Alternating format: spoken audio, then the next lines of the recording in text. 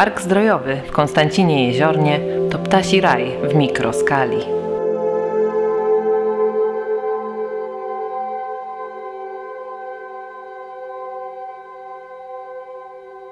Rzeka Jeziorka tworzy tu starorzecza i oparzeliska, które przyciągają wiele gatunków ptaków.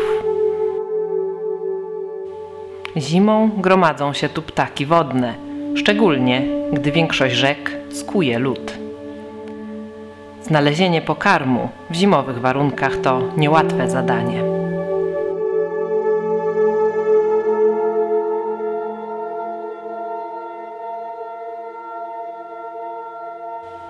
Zima to także zbliżający się czas kaczych amorów.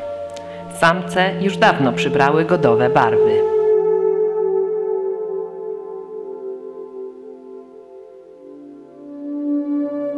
Wśród licznych krzyżówek wypatrzeć można również rzadsze gatunki. Samczyk krakwy pływa razem z innymi kaczkami, jednak w razie potrzeby potrafi pokazać, kto rządzi.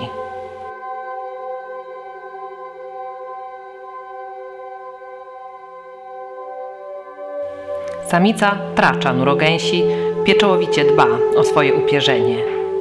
Gładko przylegające, nieprzemakalne pióra są o tej porze roku szczególnie ważne. Ich zamoknięcie mogłoby doprowadzić do wychłodzenia organizmu. Charakterystyczne zwichrzone pióra na głowie tworzą czub lub leżą w zależności od nastroju. Samiec w szacie godowej ma czarną, zielono połyskującą głowę i ciemne plecy. Kormorany unikają raczej bezpośredniego sąsiedztwa ludzi. Jednak sroga zima i skuwający rzeki i stawy lód zmusił je do zmiany przyzwyczajeń.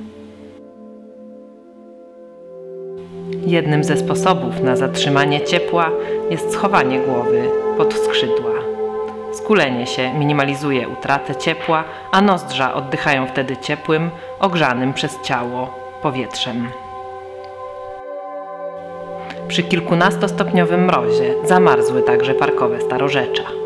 Na niewielkich oparzeliskach skupiło się wiele gatunków. Niewielki, ale bardzo ruchliwy strzyżyk wypatruje pokarmu. Im więcej śniegu, tym trudniej jest mu znaleźć zimujące owady czy owoce. W swej walce o przetrwanie również on może stać się obiadem dla innego wygłodniałego gatunku.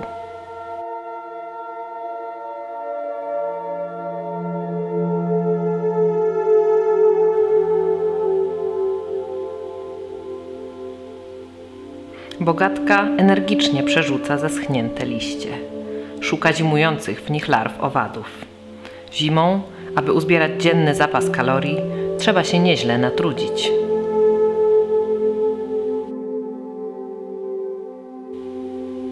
Schronił się tu także zimorodek, który by polować na rybki potrzebuje niezamarzniętej wody. Jego wypatrująca zdobyczy głowa ma lepszą stabilizację niż niejeden filmowiec.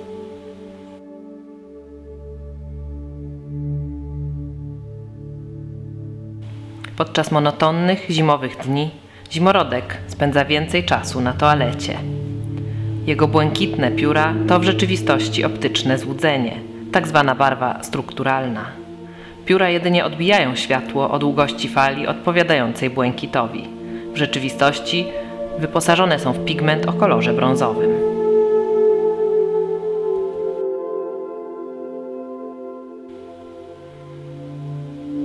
Kokoszki licznie zimują w Parku Zdrojowym.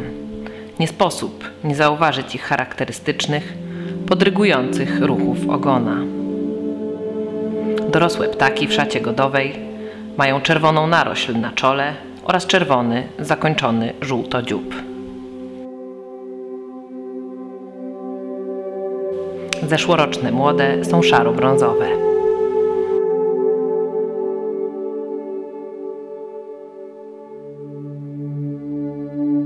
W towarzystwie kokoszek wypatrzeć można także wodnika. Od kokoszki odróżnia go cienki, długi czerwony dziób i kreskowane upierzenie po bokach oraz na plecach. Ten bardzo skryty w sezonie lęgowym ptak Zimą pokazuje się na niezamarzniętych oparzeliskach.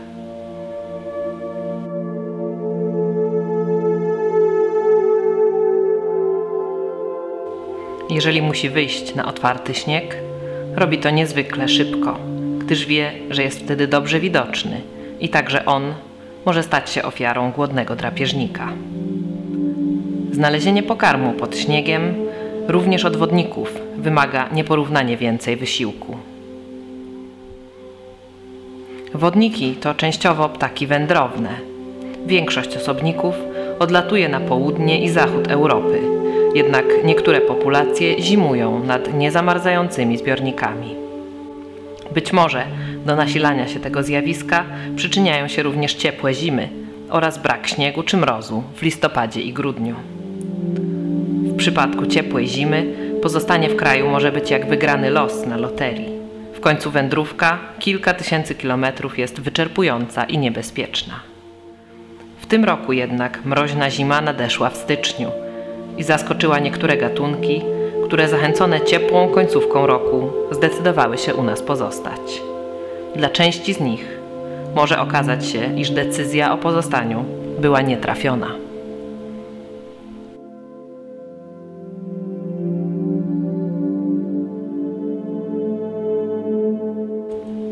Tej zimy do Parku Zdrojowego zawitał jeszcze jeden rzadki i skryty gatunek. To bąk. Latem najczęściej tylko słyszymy jego donośny głos rozlegający się nad stawami i w trzcinowiskach. Teraz, w związku z iście zimową aurą, ten płochliwy ptak postanowił poszukać szczęścia w miejskim parku.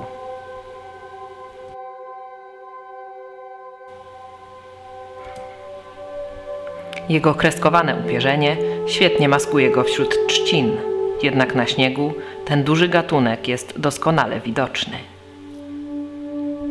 Pusząc pióra, aby się ogrzać, wydaje się być jeszcze większy.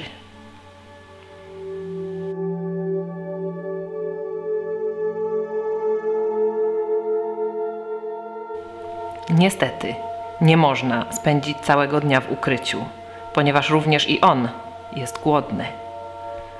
Aby przeżyć, musi upolować zimującą żabę lub rybę, a to oznacza wyjście z kryjówki trzcin i pokazanie się parkowym spacerowiczom.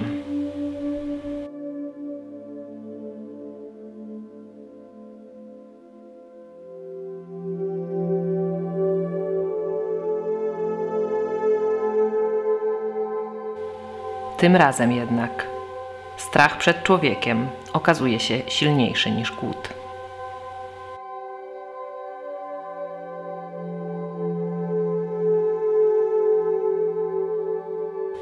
Nareszcie udaje się coś upolować.